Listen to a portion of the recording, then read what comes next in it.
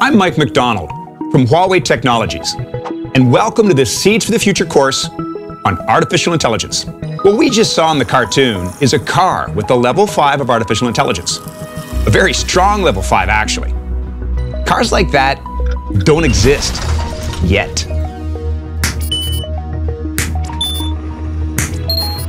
However, AI is now very common in daily life.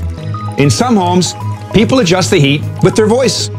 Online businesses like Amazon learn from what you bought before, suggesting other things that you might like.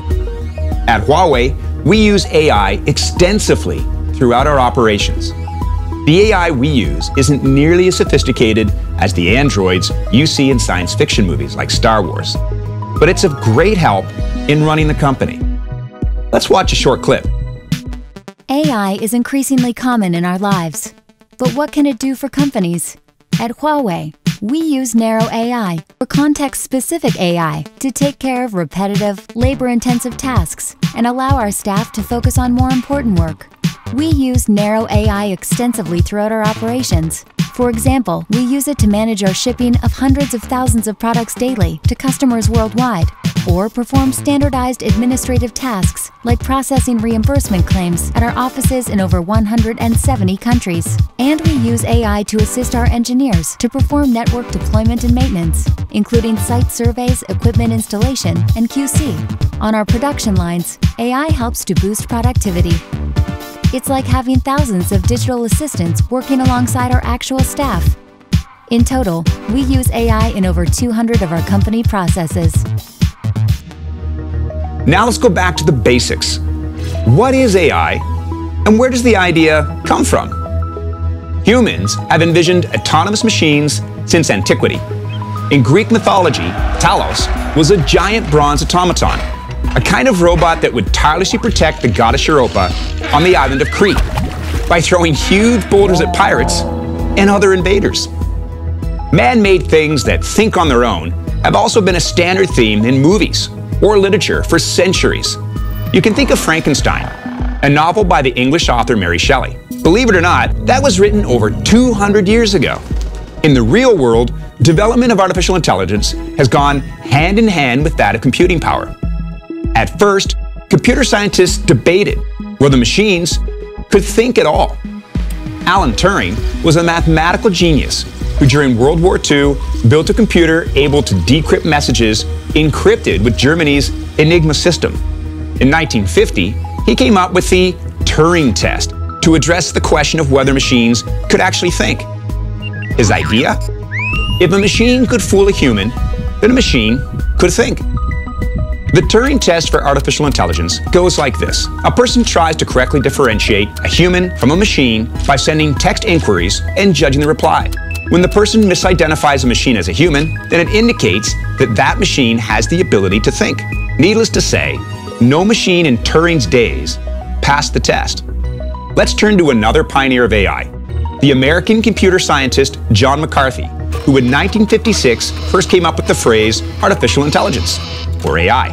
In 1958, McCarthy invented Lisp, a family of programming languages still used in the development of artificial intelligence.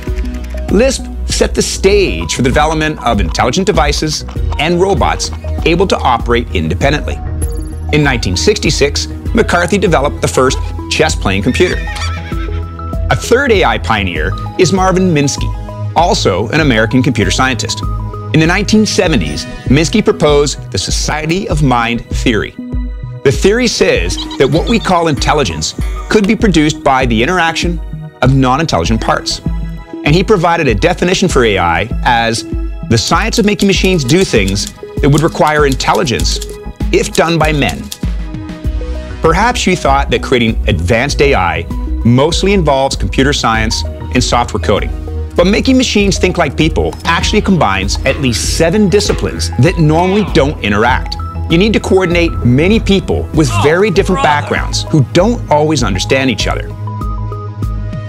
This can make developing AI very complicated. AI development also harnesses tools like pattern recognition, machine learning, and statistics, to name just a few. You might be surprised to hear that statistics is used in artificial intelligence. But according to experts, it is essential for collating the data that are fed into AI systems. This brings us to the topic of how machines learn to be intelligent.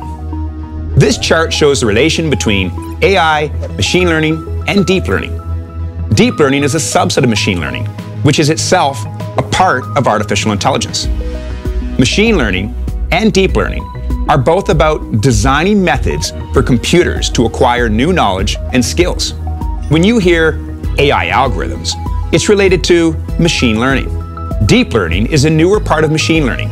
Deep learning aims to simulate human-like intelligence in machines, particularly the ability to interpret data like sounds, images, and texts. Deep learning emerged from research into artificial neural networks, or ANNs. ANNs are computer systems modeled after human brains. In an ANN, artificial neurons send signals to each other, much like biological neurons do.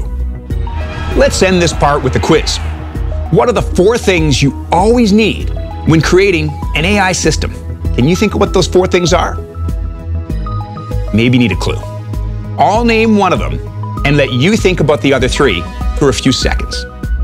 All AI systems include learning algorithms. What are the other 3 essential components of all AI technologies? I'll give you 5 seconds. Okay, the 4 things you always need for any AI system. You need 1. Learning algorithms, as I just mentioned. 2. Computing power. 3. Data. And more is always better, by the way. And 4. AI application scenarios. Because, of course, there is a goal for the AI to learn. It must learn in order to accomplish a specific purpose. If you guessed the 4 essential elements, very well done. It wasn't easy. Okay, we're finished with this section of the course. Let's move on to the next section.